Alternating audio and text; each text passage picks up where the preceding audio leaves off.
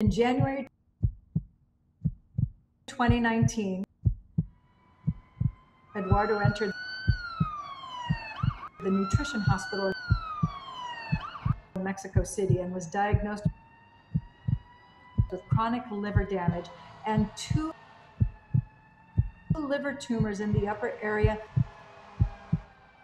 of the right side. Next to them, a tumor thrombosis. The doctors told him that he's not a candidate for a liver transplant or any other procedure that can give him expectation of a cure. All they offered him was to take chemotherapy as a palliative measure, and because of the severity of his illness, they gave him a life expectancy of less than 12 months. The only recommendation was to take chemotherapy indefinitely, not as a cure, but as a palliative measure to see if he could improve his life expectancy.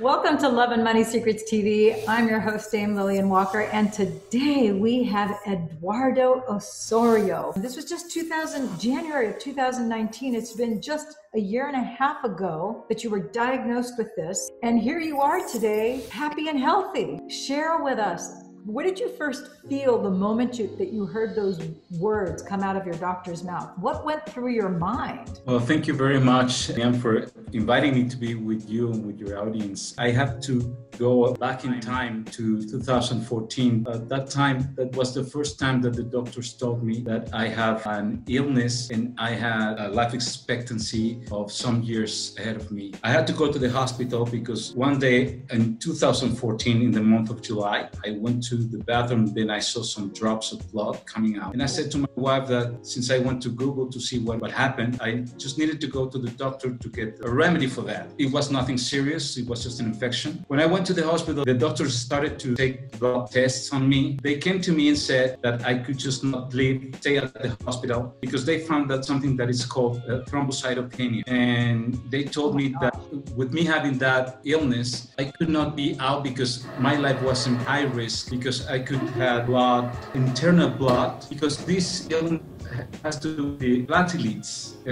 My level of platelets were very low and this put my life in danger. So they told me that I could not leave the hospital. They had to do more tests on me. And after a couple of days, they also found that I had hepatitis C. Also told me that they had to do more tests on me because they had to check on my liver. They said the level of virus that I had on the test, that they had to check the liver because it was almost very sure that it's going to be very damaged. So what they found is that my liver had cirrhosis on stage 4. It was completely damaged. And so the doctors told me that since I had no symptoms, I was asymptomatic, that it was a good news for me. If I take care of my health, I could live 5 more years. If that diagnosis were correct, I had to be dead last year, just like the doctors told me from the cancer diagnosis the same year. What I had to do, first they had to help me to find a treatment for the hepatitis C. So you said you had thrombocytopenia, hepatitis, low blood platelets, and you had the cirrhosis in the liver.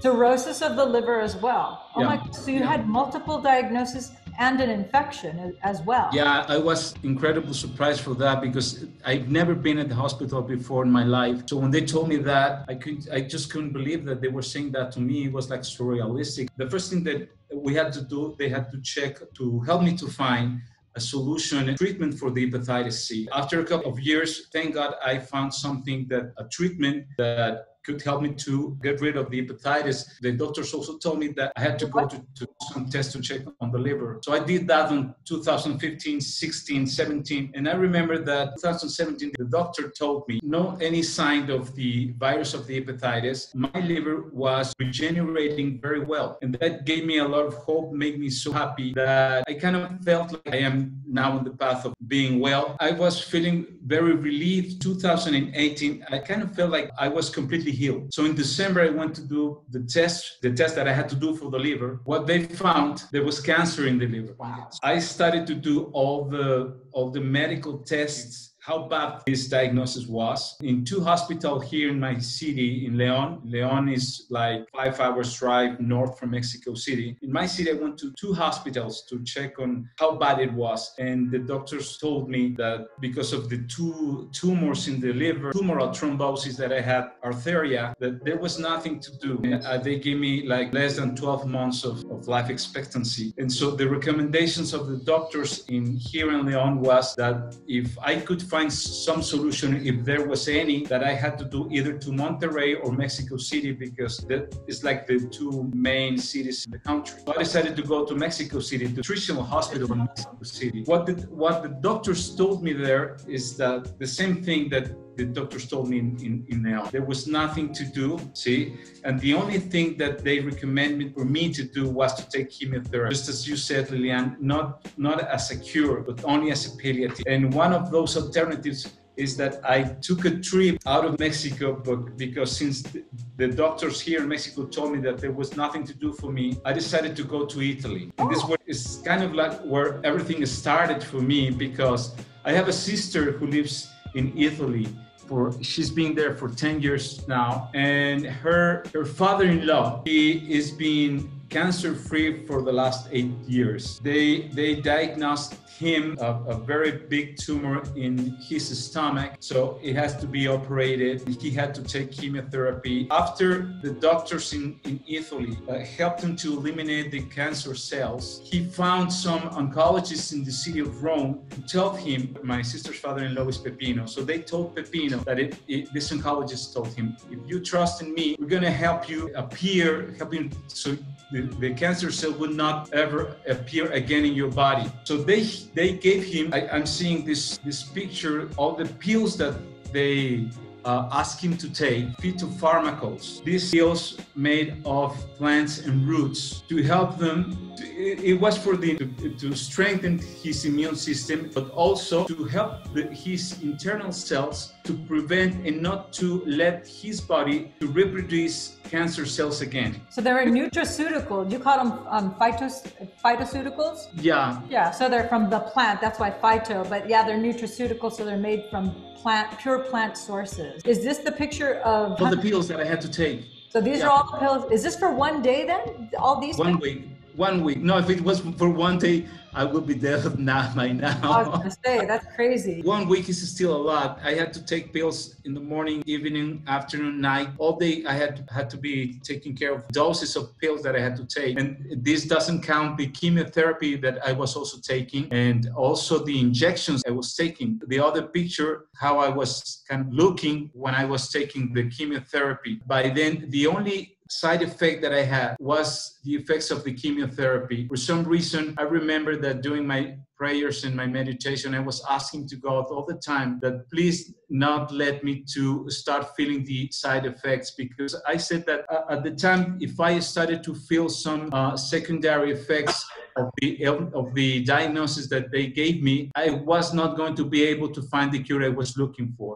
I was definitely very concerned about, I was going to find my miracle. I had to find it, but I knew that if I started to feel these symptoms, it was going to be very hard. I think that I was not going to be able to find the solution. So I think it was the first gift that I received from the divinity, was that all this period of time, I had no side effects. When you went to the doctor the very first time, due to the blood that you found when you went to the bathroom, you didn't have pain at all with all these things going on? No, it's incredible. It is incredible, because just a thrombocytopenia should have been very painful, let alone the hepatitis C can be painful on your liver. You had multiple tumors, but you didn't have any discomfort. You didn't have any pain. You were completely asymptomatic. Yeah, that's something I have to be very thankful to God for that, because I had the possibility to not just to transit all that, to learn a lot so I can now share it. I have had the chance to talk with a lot of ill people who has all the symptoms. For some reason, I didn't have the side effects, but I understood perfectly what to have a terminal diagnosis means. It doesn't matter that I wasn't feeling anything. The doctors kept telling me that my life expectancy was for August 2019. It says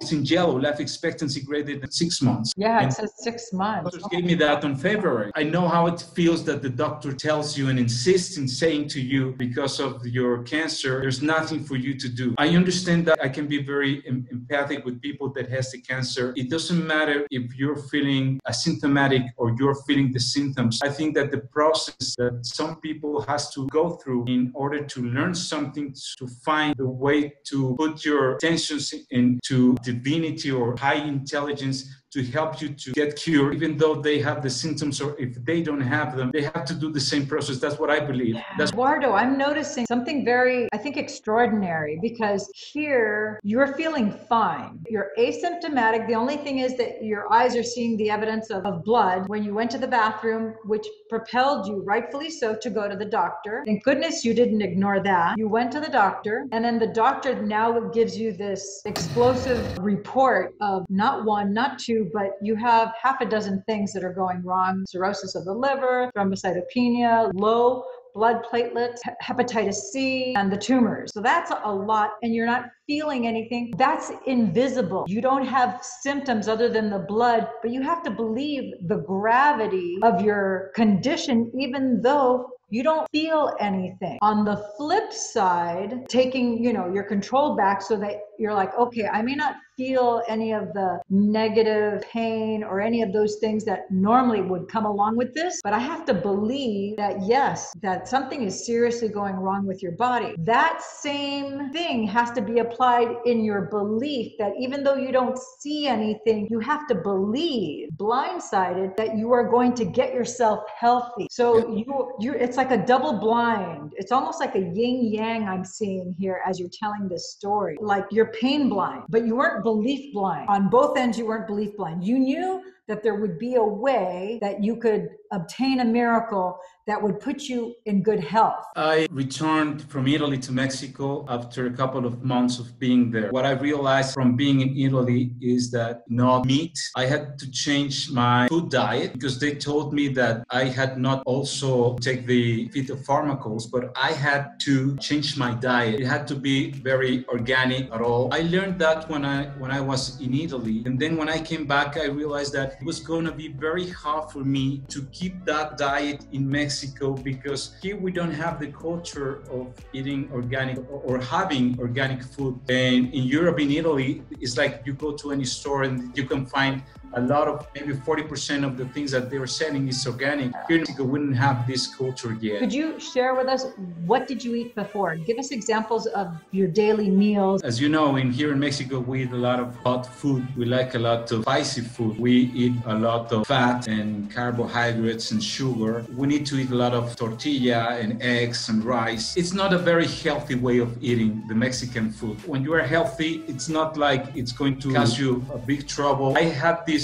diagnosis. Each one of those things was like a venom on my body. When I came back, I was thinking that it was going to be very hard for me to keep this strict diet. I thought that I found like the 20% of the miracle that I was looking for. I still had to keep trying to find the 80% that I had to look for. Matter to matter still. Yeah, of course. Now that you've had Dr. Joe's teach, doing the organic diet, it helped. But like you said, it's only 20%. So you were correcting your health matter to matter. Yeah, and I didn't know any of that by then. When I came back, I realized I had the opportunity to start reading and watching videos of Dr. Joe. I also read another book that helped me a lot. This doctor's name is Carl Simonton. His book is The Healing Journey. This book is from an oncologist. He wrote this book for people with terminal cancer diagnosis. This book invites people to live a changing life process that concerns not only physical, but also mental and spiritual changes. And for me, that resonated in my ears very strong, because that was exactly what I was looking for. Some of the things that the book said, if you have this cancer diagnosis, a person, it's a compelling reason to learn and to change.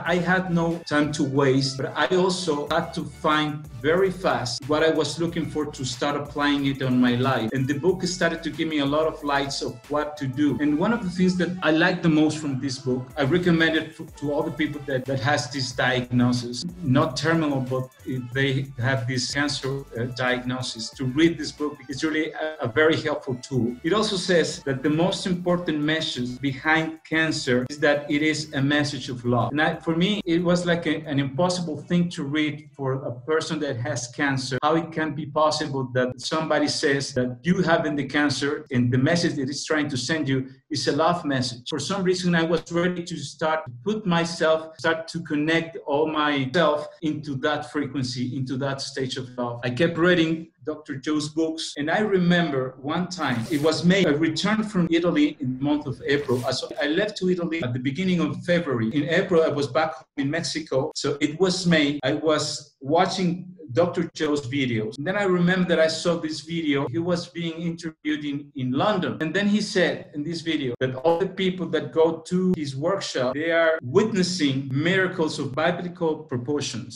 Yeah, biblical proportions. When I heard that, I said, I have to go. I don't know what I have to do, but I have to go there. I have to be in one of his seminars because it was May. And I remember that the last diagnosis said that my time left was in August. So I said, I know that if I go there, I'm going to find the 80% left that I am looking for, to know how to heal myself, how to be cured. So I went there, and it was a miracle itself for me to find the way to be there, because it was May, probably the second week of the month, when I entered to do the applications to attend to this seminar. Of course, he was going to say, I didn't know that he has all his seminars sold out months before they started. Yeah. So when I went to try to find if there was some seminar close in the border of Mexico City, I said, if I can find a seminar in California or Arizona or Texas. The first miracle for me was that I saw that it was going to be one in Mexico next month in June. I said, wow, it's fantastic. So when I see if I could attend, I tried to do my application, and it says that it was already sold out. Yeah. It has 2 months that it had been sold out. They also told me, if you want to register yourself and if there is a cancellation, we can tell you that because of that cancellation, you can come in. And I said, no, it's not going to happen, because I've seen that in Spain it's sold out, in Germany it's sold out, in Berlin it's sold out. There was not going to be any cancellation. So what I did, I decided to send an email directly to Dr. Joe Dispenza. In this email, they are receiving the registrations for the seminar. I didn't even know if he was going to receive it, but I put on the email, Dear Dr. Joe Dispenza, you don't know me, but for me it's imperative to be next month in your seminar, because then I explained my situation. And so the next day, I received an answer, and it said that the next day. And it said that Dr. Joe had written the message, and he was going to do an exception for me. He has never done an exception before, but he was going to do an exception for me. But I remember that on my email, I also put that I had no money to attend, so I was asking for a scholarship, and the answer is that Dr. Joe said that yes, it's okay, and we're expecting you, but unfortunately, we cannot give you a scholarship because all the scholarships have already been given. So if you want to attend, you have to pay the whole fee. We need you to let us know as soon as possible that you're coming. And so I said, right there, I answered, of course I'm going to be there. I had to think how I was going to do the money to be there. So I spent that day, the whole sending emails, WhatsApps to relatives, friends that they know that they knew about my situation, but that I also know that they could, if I asked them for help, that they could help, they were going to help me. I think it was like after 36 hours, some friends were going to help me to pay the plane and the seminar and the food and the hotel and everything. I was blessed for that. Wow. And, Lillian, I remember I didn't stay at the hotel. I had to drive 1 hour every day to get to the hotel because I was staying at the hometown in Cancun. You didn't know that? No, I don't know how you did that, because we were there, you know. We had to start the session at 6 o'clock and sometimes at 4 o'clock. So I had to drive 1 hour to be there. And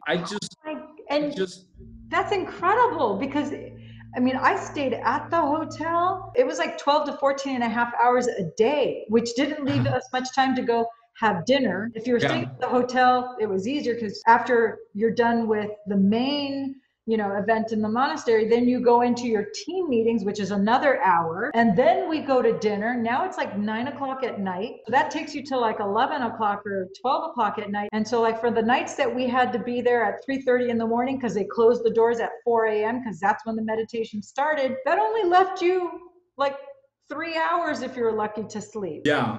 And so I don't know how you did it. Oh my gosh. That was enough for me because I was exploding in my heart. I understood after that what the whole seminar meant for me, because I remember myself driving every morning, even the dawn it was, driving to the hotel, sometimes at 3 o'clock in the morning to be at the hotel. The whole hour driving, I was crying. Couldn't understand why I was so happy just by driving to the hotel. And then I realized that I was being taught what faith means. I remember, like, here in Mexico, there is this tradition that I think that it also is a tradition in the United States, that in December, you write a letter. These magician kings, the kings that went to visit Jesus when he was born. And wise kings, yeah. It's a tradition here. Yeah, it's a tradition here in Mexico that you're a kid, you write a letter to these magician kings to ask them for gifts. You just don't know, since you're a kid, you just don't know how these kings, how they do or deliver gifts to all the children in the world. But for some reason, in yourself, in your heart, you know that the day that you are supposed to go to this Christmas tree to see if your gifts are there, you're going to find exactly the 3 gifts that you asked for. Oh, so you can ask for 3 gifts. Yeah, you can ask for 3 gifts. I just felt like that when I was driving to the hotel at the seminar, to be at the seminar with Dr. Joe, because I knew that I was writing. Every night I was driving my car to go to the seminar. I was going to be there to write my letter of the gifts that I wanted to receive, just like if I was a kid, because I was going to send intention to the same divinity that these children believed when they wrote their letter to receive their gifts. For me, that's what faith means. That's the intention that Dr. Joe talks about when he says, if you want to change your life, you have to have a clear intention. That's faith for me. It's a faith that it's a knowingness, a belief where it's absolute. Yeah, and that's why I was so happy. The people that I have contact with after this seminar, it's been more than a year now, and they told me that they couldn't understand why I was so happy since I had this diagnosis. I was like exploding of joy and happiness and gratitude, because I already knew that for me being there, I was going to learn what I had to do, not only to heal myself, but to change my life. Wow. Through that belief and through that self-love, you were able to manifest the miracle. You were able to go to an event that was sold out, and then you were able to even provision it by knowing that it would be provided. You were able to get the hotel, the airfare, everything that was required for you to show up to the event. So now you're in this gratitude and appreciation, which we learned while in the monastery, is that gratitude and appreciation are the ultimate states of receivership. And Dr. Joe then shows us not just from the mystical and esoteric teachings, but he gives us the hard science to show us that when we are in a state of gratitude and appreciation, which is the ultimate state of receivership, how our body creates endorphin, our autonomic nervous system upregulates genes to suppress DNA that has been turned on that should be turned off, and vice versa. So the expression of whatever is not good in your body starts to get balanced, takes it up a notch from there. But you were already in that place of accepting, receiving, and embracing all of that, knowing what you had asked for had been given, and now you just had to be present every day and just follow his guidance. Yes, absolutely. And for some reason, I just didn't know that in my heart, I already knew this. So when I was at the seminar, I was exploding because there was this Dr. Joe explaining it to me in detail, what it was, all that I was, transformation that it was happening inside of me. And he was giving me also the tools.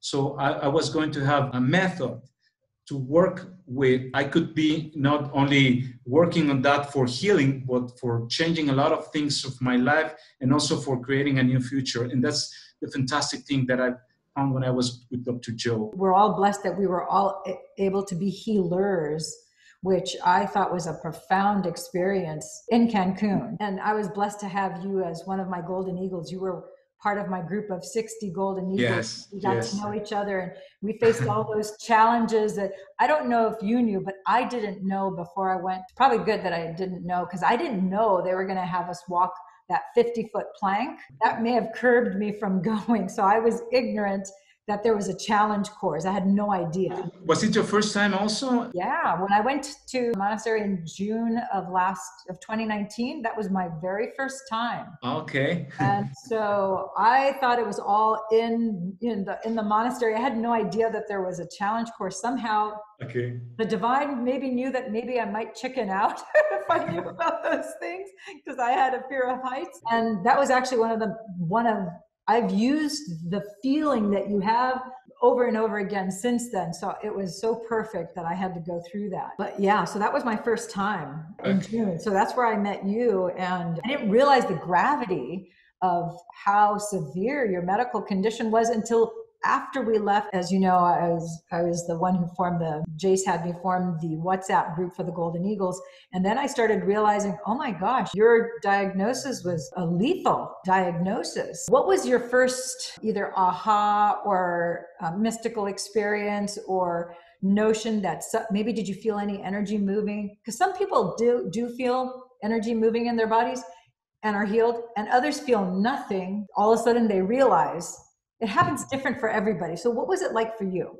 Well, I think I'm very blessed for that, because I feel this almost every day. That was the reason why I was crying every day that I was driving to the hotel, because I was having very profound experiences every day. What I can tell you is that one of the things that really touched me very deep, besides what I was experiencing with the meditations, was the time. You remember Eefje Mueller, the girl who gave her testimony from Holland, and she had cancer also, and her diagnosis was 3 months left. It was Thursday, and I remember that when she walked up the stage and she started to say what her experience was, and that she had no experience ever before of meditating or any kind of work like this.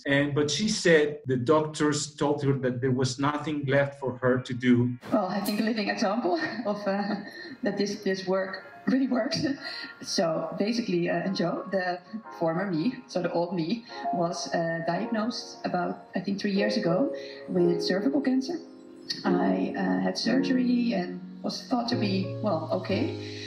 But, well, the cancer got back in like a couple of months, and they said it was so severe, it was so aggressive. It had, I don't know, in a couple of months spread out all across, my whole belly to the peritoneum, I think. So the lining, across all your organs. And, well, there was tumors the size of kiwis, the size of, there was like a whole big fruit basket in there. It's covered all over. So basically, they said there's a 0% chance you're going to survive. And she decided to go to Dr. Joe's seminar, because she received a book of Dr. Joe Dispenza, and she read it, and she decided she had no other option left for her, because there was no medical solution for her. And she said, I have no other thing to do. This is my only chance. So she decided to go, being accepting, not having any experience of this kind of work before. Even before she has the healing meditation on her testimony is that she was standing up in front of the 8 people, and then she had her mystical experience. Her spiritual experience was in herself. She had the certainty that she was cured. And then she said to the guys, I don't know, but I know that I'm cured now. I know that because I have her phone number now, and we have talked several times, because knowing her was a tremendous experience, because when she was giving her experience, I couldn't stop crying, because I knew that it was like she was there standing, speaking to me, not to anyone else. And then she said, I know that I am cured already. And then she said that the other 8 guys were looking at each other like, but we haven't done anything yet. And she says, I don't know how to explain, but what I know is that I am cured already. And then she received the healing, and she went to Holland, and after a month she did the tests, and the cancer was completely gone. I knew that that was the experience that I was going to receive. In Sunday, I received the coin to be a healing. So in Sunday, when I walked and I laid down to receive the healing, I'm going to tell you my experience. I just saw a very bright light coming from above to hit my heart and my head so strong, and this light just surrounded me all over.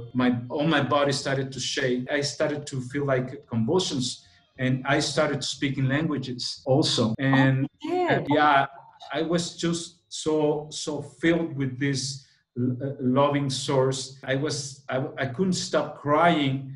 In my conscience, I just kind of knew.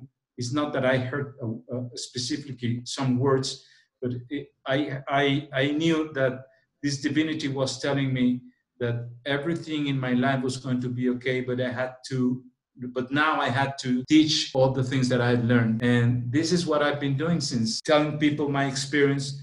And now I've been teaching what I've learned to other people. Wow. Now, having heard you said this, it makes sense to hear you say that cancer was a gift of love to you. Yeah. Because it put you in a place where you were really in touch with your heart. Your heart was opened. Because your heart was opened, you were connected to the divine. The divine in you were now in this love affair where the divine had always been there, but now you were completely focused on the divine, and the divine was just holding you, and you didn't resist. You surrendered, you let go, you believed that the divine, we know that the divine doesn't lie. Love is truth, and you didn't question it, you didn't doubt it, you just knew that you knew. You accepted, you received it, you embraced it, you took it in, and then you were in this, I'm going to call it a bubble, because as you know, not only when we were there, but luckily that's something we take away with us, that once you're plugged in, you're in. But it is an extraordinary feel. You could feel the love in the air. And I have to say, I come from a fairly religious family. There's a lot of clergy in my family. And so I've always been raised in a church setting. I can honestly say I have never felt a group of 1,000 people be so loving. I didn't know a single person when I got there. There were 1,000 people, so there were literally 1,000 strangers. You kind of feel like you want to kiss everybody. And it was hearts were wide open, everybody. Yeah. And the thing is, like, everybody genuinely would approach me, and I would genuinely have this, just like this brotherly and sisterly love, tall, short, dark, didn't matter. It was just, I thought, this is how synagogues, churches, places of worship, this is how it's supposed to be. It was just such a pure space of energy that you could feel the energy in the air. And there was this, I want to call it like a magnetic, I don't know if you would call it the same thing, but it was like this magnetic love joy that just seemed to pull you up, opened you up kind of at the same time. Yeah. And it's undescribable. And the thing is, I remember being a little concerned the last day. I thought, oh my gosh, the vibe here is so extraordinary.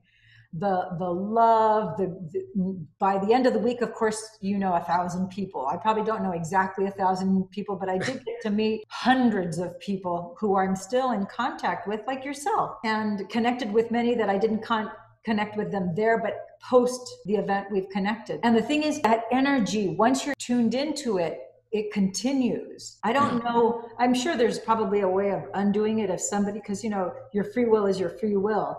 But it's not like other things that you go to. This is much different. You're still plugged into that energy. There's almost like a heightened sense of awareness, or a greater sense of, would you say that it's like a greater sense of openness? Or it's kind of hard to describe in words, wouldn't you say? Yeah, I also agree with you with this thing that this finally is energy. But if we translate this energy to an emotion, I think that what we had the opportunity to see is exactly what I think that the real and true love can make to each and every one of us.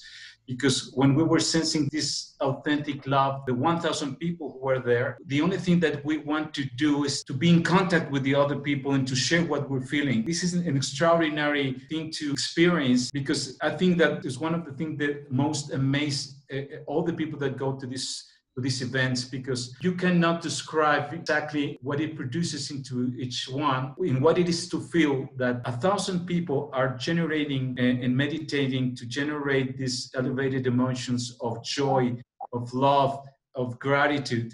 And what it feels and what it changes in every people inside is something undescribable. You have to be there to understand what it is. You have to live it. What I also think is that now, since you have experience that, you don't have to be with 1,000 people to be in contact with this energy, with this love experience. Again, you can experience it in your room alone. Yes. What you have learned is that the only thing you have to do is to open your heart, to be in contact with this, again, with this energy. The only thing that you need to do is to open your heart. And if you do it and you're genuine and you're authentic, you're going to be in contact with, again, with this divinity, with this energy of love. Yeah. And I think that's the most exciting thing. It's because we are not dependent upon being at Dr. Joe's monastery or at his gatherings, at any of his events. It's not like that's the only time you're going to have that. No, exactly. The Absolutely. takeaway is that we are empowered.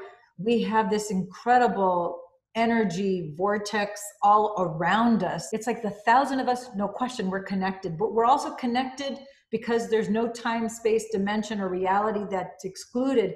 Anyone who has done this type of work, Dr. Joe's, I think there's like, more than 16,000 or 17,000 just in the Leaving the Monastery Facebook group. Oh, really? Wow. Yeah, just for the people who have been to the monastery, to his live events, who are advanced students. But separate from that, there's many other Dr. Joe meditators who have studied either just online, who haven't been to a live event. Absolutely, yeah. And that's who knows how many hundreds of thousands of people. And then there's the greater collective of meditators and people who really are open-hearted in a place of joy. So we're all tapped in. We know how to be in that space and stay in that space, so that you do have an elevated emotion of love, because your heart is open and you're embracing love and you're sharing love, you're open-hearted, and you are genuinely, and it's until you feel that genuine love and that genuine gratitude and appreciation, it just somehow seems to open up your heart. Like you said, it explodes your heart even more. Yeah, and yeah. It's like, it's a kind of a euphoric feeling that's kind of like you've never felt anything like that before. And I remember thinking, like, prior to going to Dr. Joe's event back in 2013, I made my decision to open my heart. I didn't know how to do it, but I said, okay, I know that I'm supposed to do this. I don't know how to do it.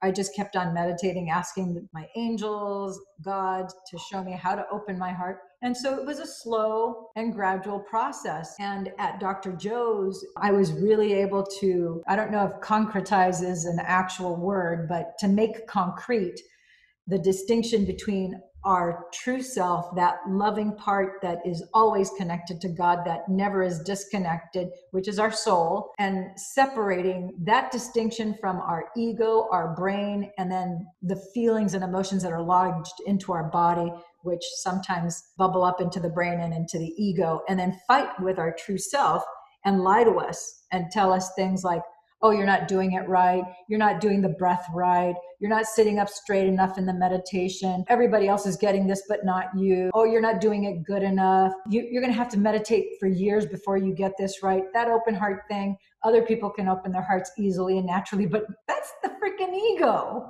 And it became so crystal clear. It's like, oh, like that was my first big aha, the first 24 hours. It's like, oh, so my awareness seeing that, it's like, it's myself not letting me do my job. Yes, it was keeping, me. It was fighting me all this time. And I'm like, oh, that's what helped me. We were part of the lucky group that I'll never forget the second day when he said, oh, we're going to be doing a challenge course, blah, blah, blah. I said, challenge course? What is he talking about? And he started describing, starting to prep us for the challenge course. I'm like, wait a minute. Nobody said, I don't remember seeing, hearing, reading anything about a challenge course. And of course, they don't tell you what the challenge course is going to be. You just know it's a challenge course. So I have no idea what it could possibly be. And then he says, the Golden Eagles are going to be the first group that are going to go up starting tomorrow. And I'm like, oh gosh, here we go again. So it's like, I don't even have the benefit of conferring with another group to see what the challenge was, what I could expect. Yeah, tell me, so I know if I want to go or if I can. Or can I chicken out or whatever to prep for it, you know, and it's again, wanting to know, it's that fear of the unknown and, you know, wanting to control, which he talks about the entire thing. It's about letting go, surrendering, trusting that the universe has your back, which is so hard to do. I'm recovering a personality type. Okay, so wow. So now we have to do this challenge course. And then I was one of the first people that Jace picked, you know, he went outside. It's like, I remember Katie, she's, you know, my blonde version from Connecticut. She's, you know, same. I can see her eye to eye because she's 5'1" like I am. And it's like, so I didn't have the benefit of seeing people complete anything. So I was truly going on the blind, just looking at the obstacle course and going, oh my gosh, that's like really high up in the air. It's like, what are they going to have us do up there? And then it came to pass, of course. But that was the first real test, because after we had, I don't know, we had over 20. It was a third day. You want me to say something, Lillian, that just came up to my mind? This first challenge is like, what it means for me to surrender. Is it that if I fall from being up there and I die, it's going to be okay to me because I have to trust? That's exactly my experience, because I had to accept that what the divinity had for me is that I was, because the possibility for me not to live, it was also the possibility for me to live. So I had to trust in the divinity. One of his answers could be not to live. But if you trust, you just surrender and you accept whatever the answer is. And it is because you surrender. When you surrender, then you accept your acceptation. Then you start to feel this gratitude and loving emotions. Yeah. And the paradox is that when you start feeling those emotions, a miracle happens to your life. Yes. It's that letting go and surrender, which is the most difficult thing. It's the most difficult thing. Yeah, I totally have to agree with you so wholeheartedly in that. The irony, you know, a lot of people are afraid of death. I personally am not afraid of death, because I've always thought of death as in you go to sleep into this deep sleep and then your physical body just never wakes up. You just like drift away. That's always been my perception. I'm not afraid of death. But I have been afraid of pain, avoiding pain, like you have no get out. So my only concern is what level of pain, if there's going to be pain in order to die, I'm afraid of the pain that I might have to endure in order to pass on. So I'm okay with dying because I figure it's a free state. I'm going to be in a there you have an intention to work with. But exactly. So the whole pain thing. And then of course, you know, in my case, I came to Dr. Joe's work because I had been hit.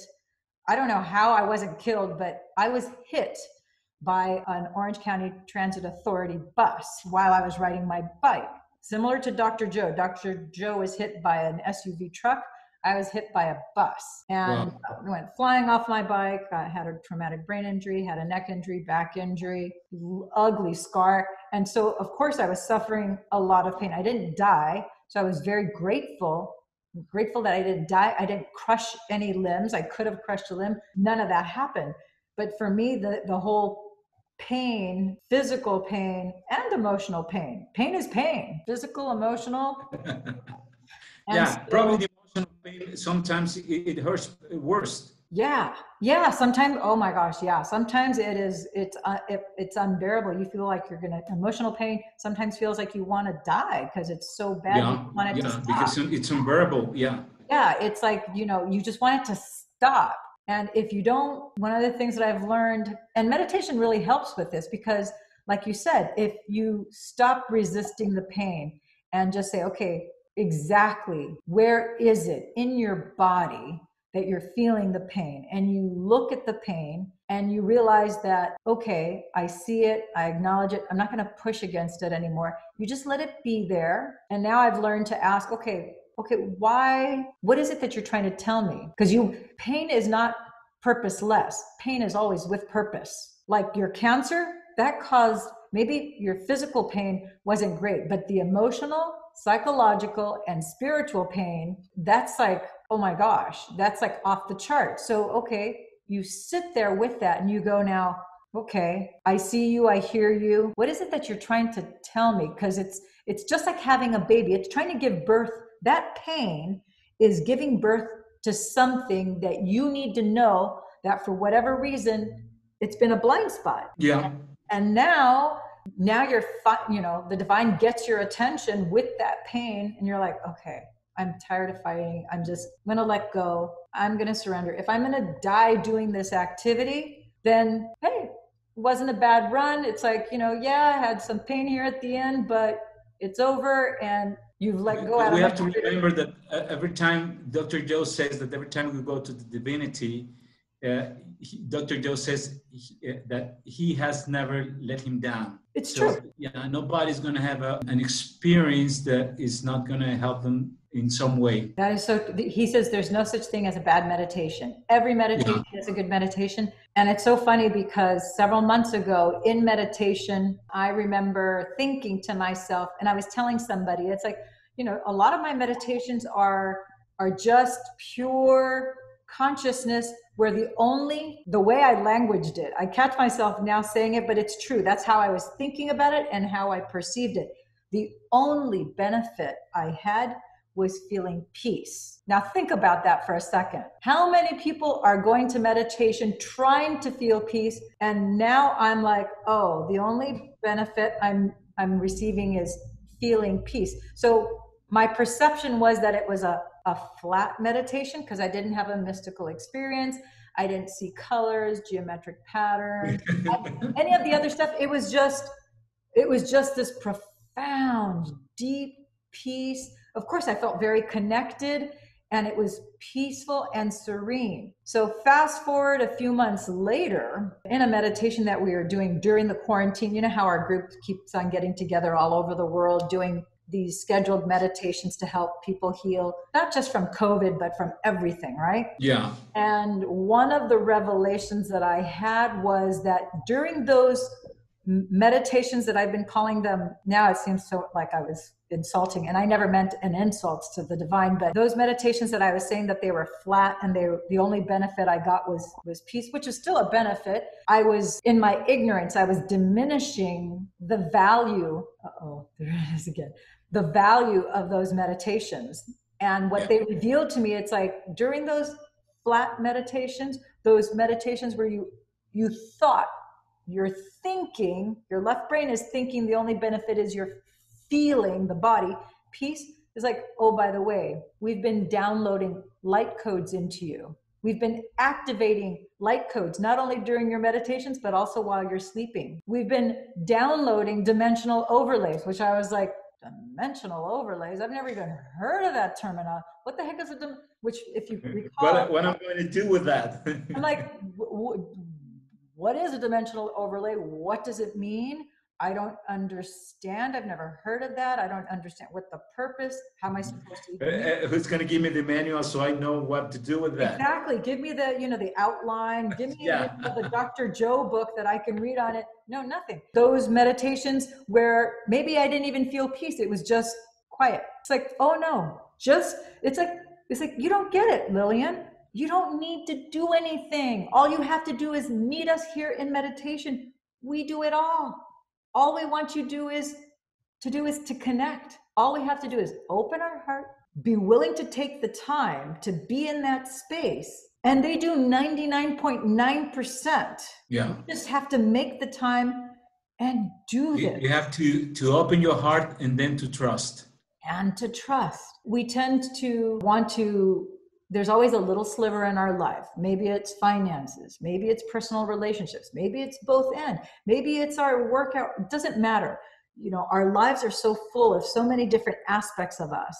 The thing is, we are called to, in our entirety, our entire lives, just surrender and trust that, we're tuned in, we're tapped in, we're turned on to that divine energy. And you're walking, living proof that you can have a death sentence by multiple accounts, by multiple levels, by multiple conditions in your body. And just like that, it can be healed. You just have to have a faith of a child. You just have to know that you know that you know.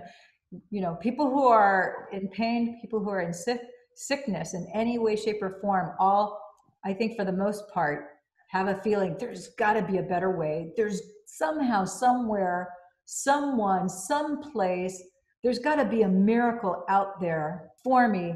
And yeah, except it's not out there, it's in your heart. You just have to shut up, quiet down, open your heart, connect to the divine. And if you don't know how, then ask the divine for guidance.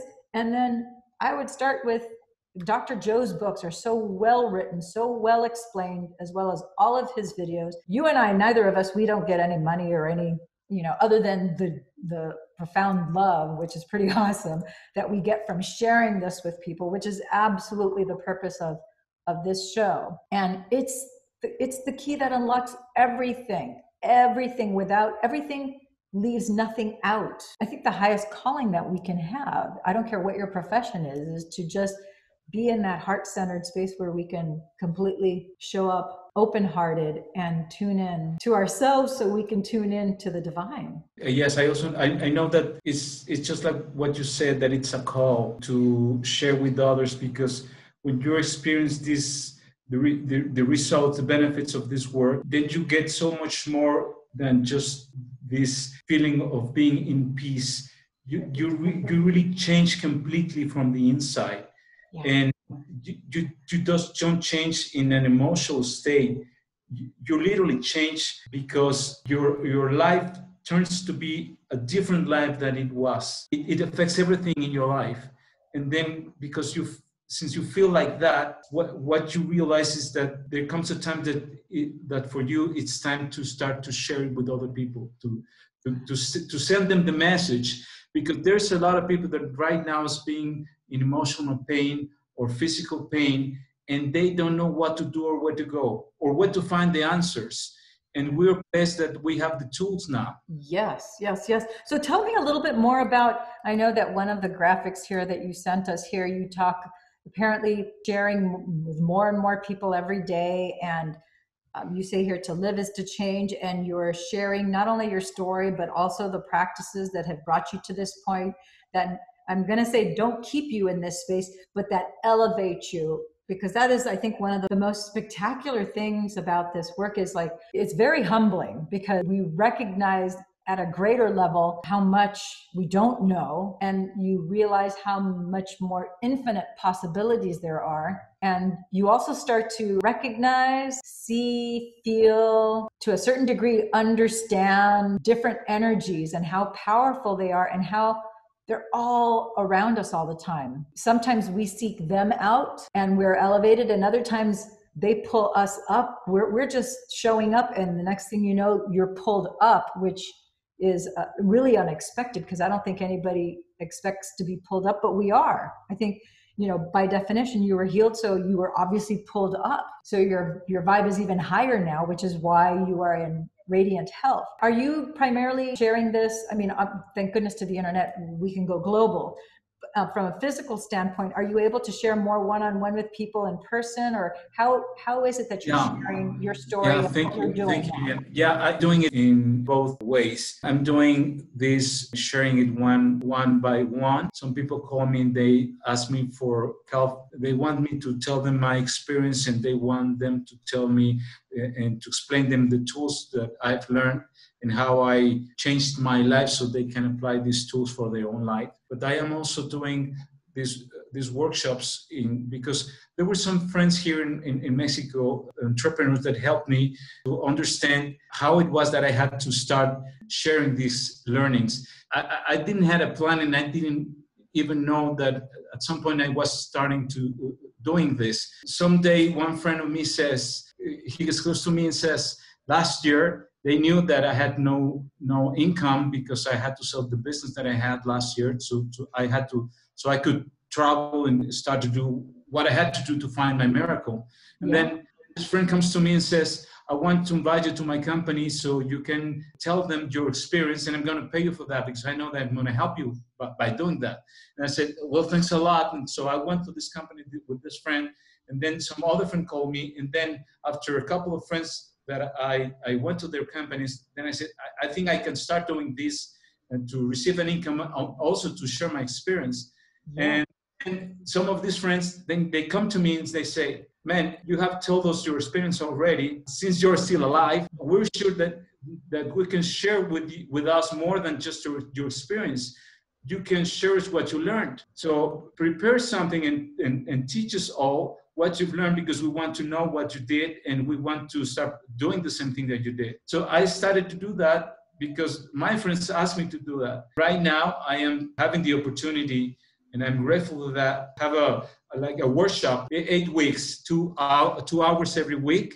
And I just explain them what I learned, and I teach them what I am doing with the meditation and with the tools that I learned. This picture that you have, there is a statue of a virgin. With this picture, I was in Medjugorje. It's a virgin sanctuary, the country of Bosnia. When I was in Italy, I have a brother, he's a priest, and he invited me to go to be a week with him there. It's fantastic how the grace acts, and how when a person has his heart open, it doesn't matter path is, but if you have your heart open, you're going to receive the gifts of being with the divinity. So when I was there, if you can see in this picture, I was completely alone. There was only one person on the left. When I was there, by then I had read many books, a couple of books of Joe Dispenza. I was thinking, I remember that I was meditating and praying, and I was saying to the Virgin that what I wanted to know is what was the next step for me. I didn't want to run, but I wanted to be certain that the step that I was taking was certain, was sure. That was the month of March, and I knew that my time limit was August. So I was being heart open, and I was just kind of being in the present moment, trying to receive what the divinity wanted to show me. And the incredible thing, Lillian, was that what I received was this. For the divinity, there is not such thing that there is a hard miracle to do or an easy miracle to do. It's just a miracle. Because for the divinity, they're all the same. It's absolutely no way that there's going to be any obstacle, because it's pure love and absolute love. I started to feel like there was hard miracles. They were for God. They were hard miracles to do and easy miracles to do. And it was kind of, how is that possible? And then I realized that an easy miracle to do was to heal a body. That was very easy for God to do, to heal a body, because for him to do that, he doesn't need you. He doesn't need anyone. Yeah. If you cut yourself, you don't have to do anything for that to be healed. Spontaneously happens that it gets healed. So I was thinking like that. And then I said, well, since you don't need us to heal our body, and that's a very easy miracle for you to do, what are the hard ones? And then I realized that the hard miracles for him to do was the miracles that has to do with our heart. Because to heal from our hearts, he needs us, because he needs our will and our heart to be open, so our heart can be healed. These things that had to do with resentments, with guilt, with sorrow. After this, I remember I was crying like a kid, and then I said to God, I don't want you to heal my body. I want you to heal from my inside, from my heart, because I know that if you help me to heal my heart, my body is going to be healed. Oh, wow. That was my experience when I was there. So what I learned there, I learned about this other thing after the faith, that is how to accept his grace and to surrender of whatever he's going to send to you. Because I knew that it was for me a truth with no doubt that there has something in my heart who had to be healed, because the diagnosis of terminal cancer, even though I felt like I had no big resentments to somebody, that was a personal lie, because since I had this diagnosis, there was probably not consciously, but there was a lot of things that had to be healed in my heart. So I opened my heart and I said to him, you help me to heal everything that you know that there is in my heart that has to be healed. Forget about my body, but if you help me to heal all that, my body's going to be healed. Wow, that's a huge takeaway. That is monumental. And I love the fact that you languaged it saying that the divine doesn't even need us to heal or to create anything. All miracles, for the most part, are easy. There's only one miracle that is hard for the divine, and it's because the divine will not take away your free will. The greatest gift he gave you was your free will. So the only way that this is going to work is if you use your free will to allow the divine to come in. Yeah, that's the only thing we need to do. That's it. That's the only allow him to work with us. That's an incredible thing. That's an incredible thing. We need to allow them, and we don't understand that. We haven't get to this awareness, because when we know that in our hearts, then everything turns out to be so very simple. Wow. So in essence, we have to experience, it's starting to make more and more sense every day to me, and especially with your sharing your story, the reasons why we have to experience heartbreak. Our hearts have to be broken so that they're cracked wide open, so that then we are finally willing to let go and surrender and seek him first. You know, in the Old Testament, there's a scripture that says, seek ye first the kingdom of God, and all these things will be given to you as well. And lean not on your own understanding, but trust in him, and he'll make your path straight. And if we just get out of our own way and say, okay, I let go, this is painful, I don't know what to do, you just welcome in the divine, then the divine will go, okay, finally, this is what it took. It took this level of pain for you to finally come to me and allow me. If you see it with Dr. Joe's teachings, he says exactly the same thing with another words, but he says the same thing. Yeah, and it's like, because when we have that heartbreak, there's been part of us that we have fallen from grace. We've missed the mark. Yeah. And so we need to get back to pointing to true north. And the only way to do that is you have to have an open heart. You have to choose to have an open heart. Open your heart. Allow yourself to feel. That week that we were there in Cancun,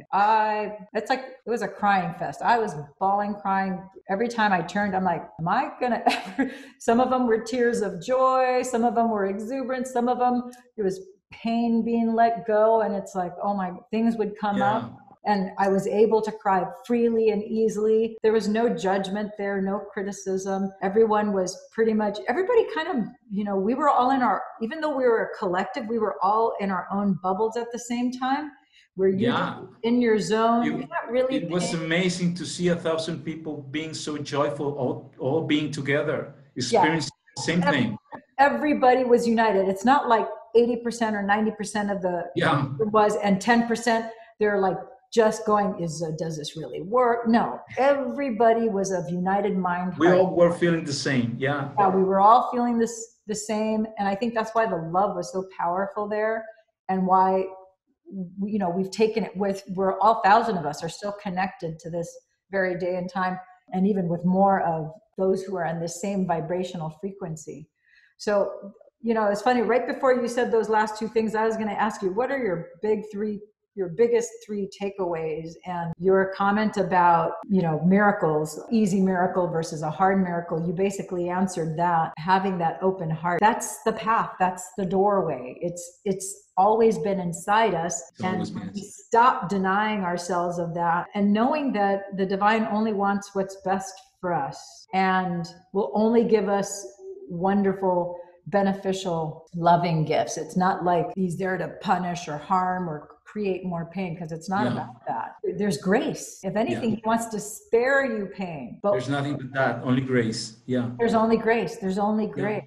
Oh my gosh, Eduardo, do you have anything exciting that you want to share with your group? I think I've shared a lot of exciting things. Do you have any kind of a special program? Or, I mean, I think that's awesome that you're going to different companies and talking to groups, because every group of people that I know of, there's always people that need healing on many different levels. So what's coming up? What do you have coming up that's new and exciting? What's coming up is sharing my experience and sharing what I learned. And because of the pandemic, I couldn't even think that at some point I was going to be doing this teaching in a virtual way. So now I have a petition from people from New York that they want me to give them a workshop of what I learned. And it's fantastic because it is expanding. And for me, just like you said at the beginning, I know that it is like a call. I keep doing the work of meditating every day, probably more than 2 hours a day. And so for me, this experience is expanding. I am knowing that my inner experience is growing. My relationship with the divine is also growing. When I speak about this, it's like it's coming out from within. And I know that the people is receiving this message. And I also know, Lillian, that because of my experience, I am a placebo for other people. Say that again? I am, in some way, because of my experience, I am a placebo for other people. Yes, absolutely. Some people have a very hard time to believe. And if they don't believe, they cannot do anything for their lives in order to change. When I appear to them and I explain to them and I say to them why I live and what I learned, and I tell them that if I receive a miracle for my life, they can also receive the same benefit of having miracles for their own lives. They all have to do is to have faith, accept, surrender, and believe, and only open their hearts. That's the only thing they have to do, to open their hearts, and they can experience miracles for themselves. That's a fantastic thing for me to do. I think that's absolutely beautiful. That's so stunning to say. And I do believe that you are a placebo for people. When they see you, they feel your love, your joy, your authenticity, how genuine you are. They see how vibrant and healthy you are, how you really have done the impossible. You give them hope that they can do it too. And I think another takeaway for anyone who's going to be watching this anywhere in the world is, if you don't know how to get that belief, that could be the miracle that you ask the divine for. The divine can put in your heart the belief that you don't think you have. It can create the miracle of you unexplainably, just like you did, Eduardo. You just knew that you knew that you knew that you were going to be healed and that you were going to be fine. And that's an extraordinary amount of belief and knowing and faith that you had. I love the fact that you asked that the divine heal your heart first, before that. You didn't care about the body, because you knew that if the heart was healed, that the whole body would be healed. And so maybe someone watching this right now, they just need to, it's like, you know what, maybe you don't believe that anything else has worked for you. This is the only thing you've got left. Just ask for the gift of belief, that you would have such a profound sense of knowingness. You don't need to know how, you don't need to know where. Just be willing to say, okay, I want to open my heart, and all I want is the gift of this profound knowing and belief, so that I can do all the other things. Yeah. And then you'll be off to the races. Because if that's your biggest challenge, which is when you don't have it, that's an impossible. It's like, the tallest mountain. It's like, hey, yeah. I can't scale that tall mountain. There's like, are you kidding me? That's like Mount Everest. That's not going to happen. I'm not a hiker. Yeah, sure. Yeah, that's probably because you, so far up until now, you have been trying to change your life, doing it only by your own will. Yeah. And with this information and with these teachings or with these learnings, now is probably the time to do it with your will, but inviting the divine will to work with you. Eduardo, thank you so much for sharing your story, sharing your gift, sharing all your experiences. I know that I've had a little corner in my life that I've had trouble letting go and surrendering there, and I really feel encouraged. I kind of feel like there was a release just doing this interview with you. So thank you so much, my friend. I'm so excited we get to connect every day. Thanks to technology, we get to talk almost every day. Yeah, please. And I'm very thankful that you invited me. I'm very open that please invite me again. I enjoy it so much. Thank you very much. You're quite welcome. And for our listeners, I want you to know, Eduardo, he can language this and he can share this with you in English. English and in Spanish. Live right now in Mexico City? No, I live in a city called Leon. I told you it is like 5-hour drive north from Mexico City. Okay. Leon is a very beautiful city in Mexico. Fantastic. Thank you for being on the show today. And as usual, we will sign off. I'm going to leave it with the last graphic here so that people have a way of contacting you. Your phone number, your email is here. We'll be sure to put it in the show description below. Thank you for tuning in, tapping in, turning on to Love and Money Secrets TV. And for now, as we always say, ciao for now. Thank you, Lillian. God bless you. Thank you. Ciao. You too.